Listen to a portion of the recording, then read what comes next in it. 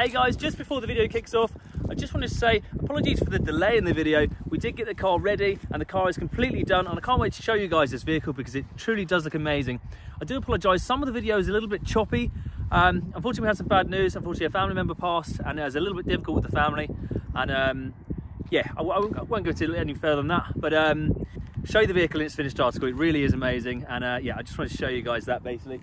I'm out here with a dog and I've got an Airby Frisbee as well. Didn't realize how far these things go. I should. What's the bet? He's going to lose it. Look, you can't even see it.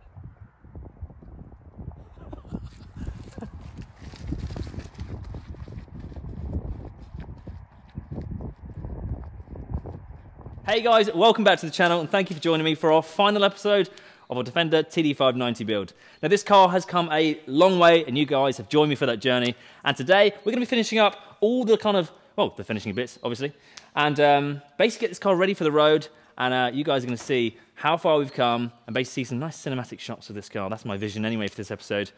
Okay guys, so this morning the first thing we'll be focusing on is remapping the ECU.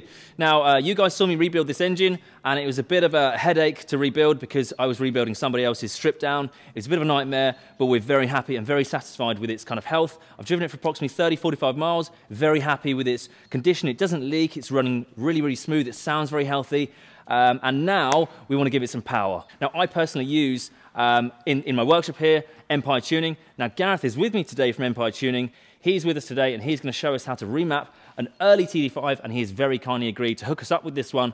And basically we're going to show you guys what is involved with remapping and the performance you get out of it.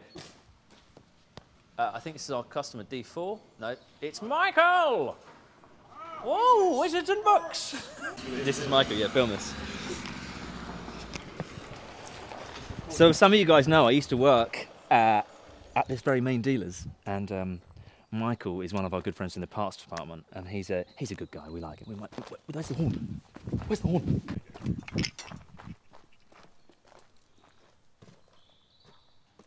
Do we have time to gas it up? We have time to gas it up. We have time to gas it up. Is this it? Go.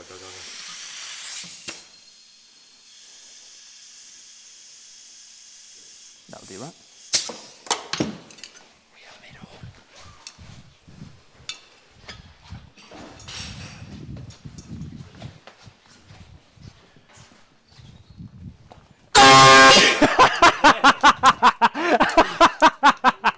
Morning, Michael.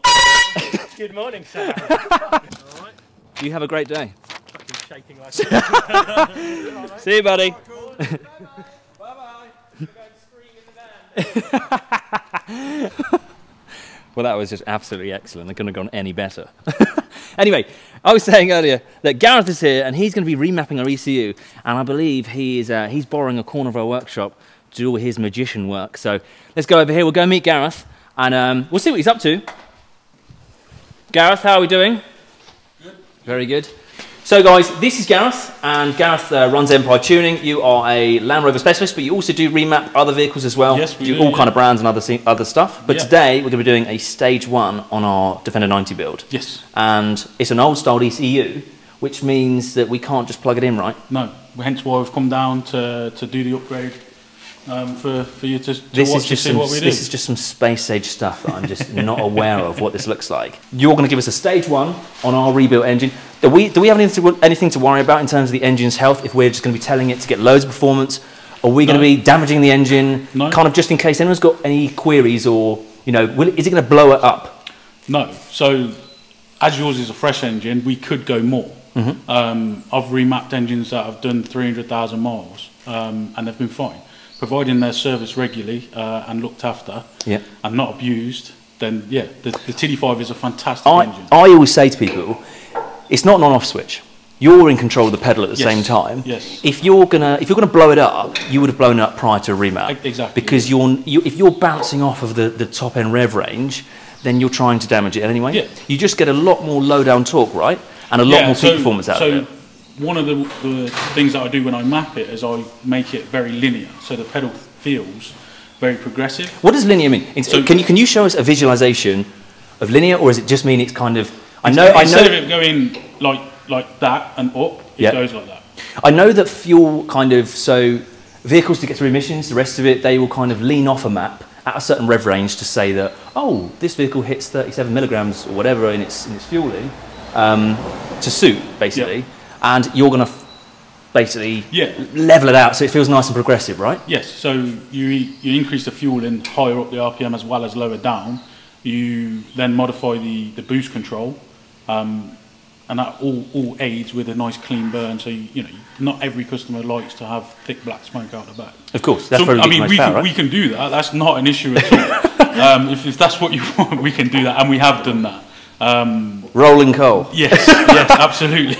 Yeah, with popcorn. So what's popcorn? I know. I'm just doing it for you guys. Popcorn is. So basically, popcorn's make the noise. So it makes the noise. It goes ba ba ba ba.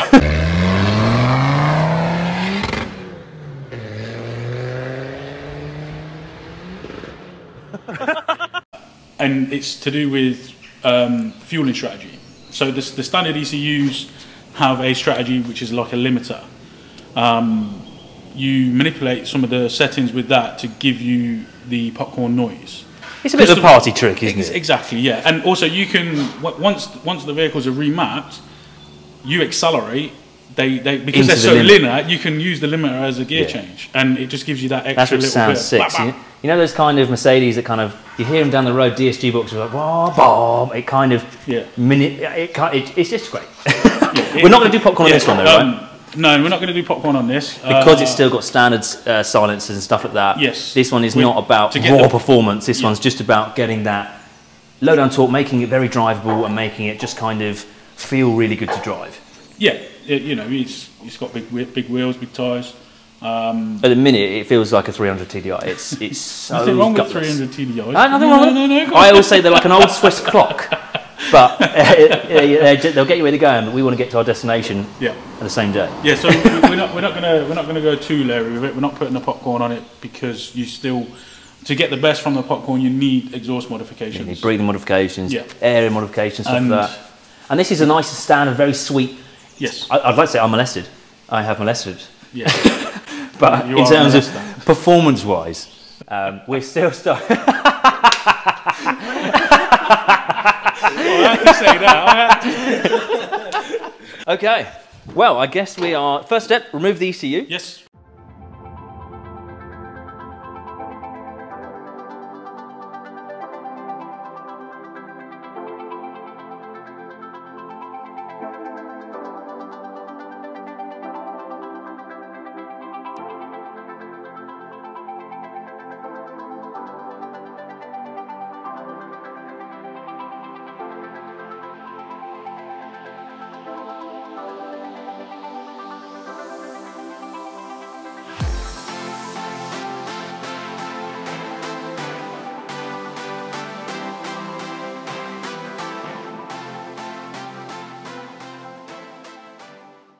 That you do custom tailor them to the vehicle itself. It's not just like stage 1, stage 2, stage 3. It's like, what do you use it for? Big wheels, has it got a decat? Has it got a bigger or higher airflow? So it's truly a custom map for your specific vehicle. Like this one has got big wheels and tyres, and so I don't know what that map translates to in terms of torque curve or whatever, but Gareth is going to tailor it to this specific car. If you guys are too far away, not confident, or don't have the tools or whatever, you can take your ECU out, you can post it to Gareth. Gareth will have it back to you next working day. And then you can have raw power.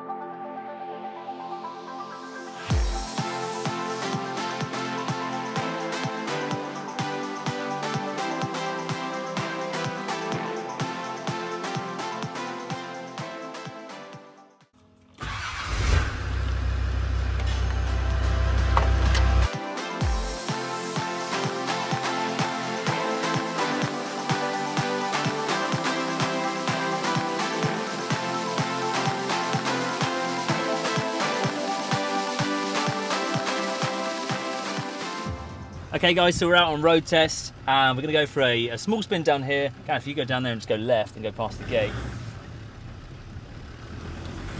I can already feel it's got that low down power, and this has got that, the new clutch kit.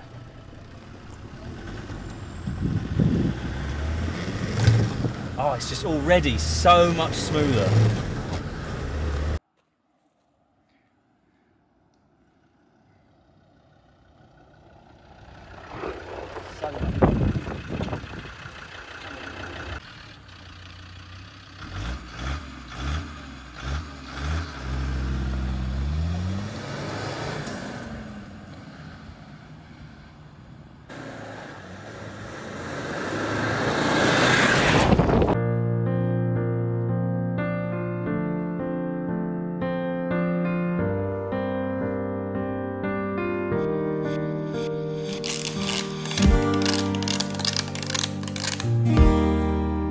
Hey guys, you joined me at my workshop and today we're going to be handing over our Defender TD590 build.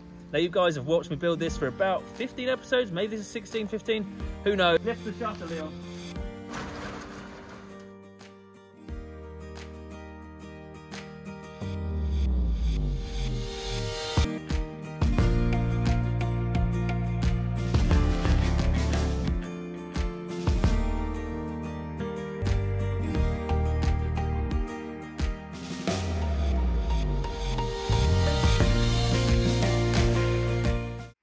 They're really making a racket. What do you reckon, eh? Look at they. Hey, Rooks. He didn't care. So guys, the car's been gone for about a week now, and he went to Razza. He's a really, really cool guy, and I know the car's gone to a brilliant home. They had a really cool firework display when the car got back. I'll show you a bit of footage of that.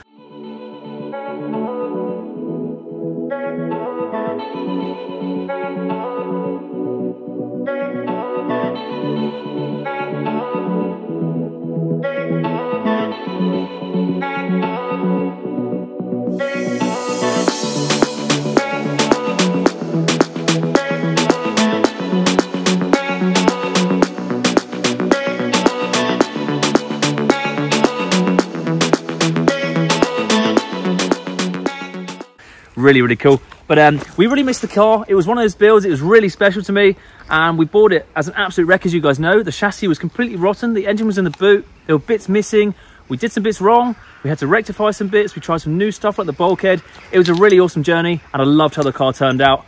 To me, the design of it was absolutely almost spot on. It looked perfect for me, the ratio, the look, the size, the tyres, everything. Super cool build, and I'm really happy with how it turned out. It was really sad to see it go, actually, but one of the guys who works with me, Tom, he's got a really cool little drone, and we've got some really cool cinematic footage of it that I want to show you guys now. We'll also talk about, just quickly, this week we've got a new build, and I will discuss that in the next video. But for now, I just want to show you these cinematic shots, and I'll catch you guys in the next video.